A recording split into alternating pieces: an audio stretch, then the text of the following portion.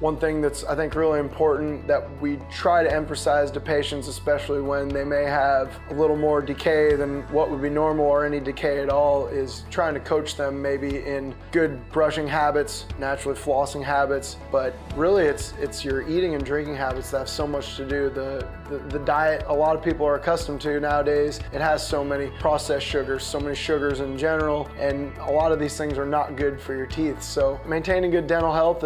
it's pretty simple, you know, making sure that if you eat breakfast in the morning, that before you head into your day, you know, brush your teeth and get that off of there, and making sure that brush your teeth is the last thing you do before you go to bed. Also here at the office, we are working on an approach to do more of the biological side of dentistry and again, the whole body approach. We offer detox protocols prior to removal of the old amalgam fillings, and different ways to stay, you know, more of that non-toxic approach to dentistry.